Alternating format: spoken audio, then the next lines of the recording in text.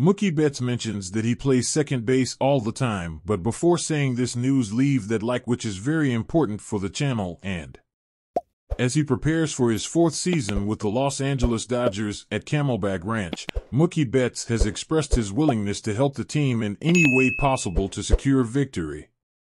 Despite being the Dodgers' day-to-day right fielder, Betts does not see his current position as permanent and regularly argues with the coaching staff about the possibility of playing second base, a position he has held in his 9 major league seasons.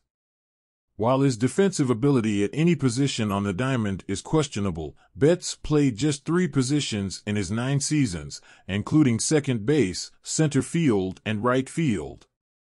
However, he appeared in just 15 games at second base in his career with the Dodgers, compared to 286 in right field and 31 in center field in 319 games played.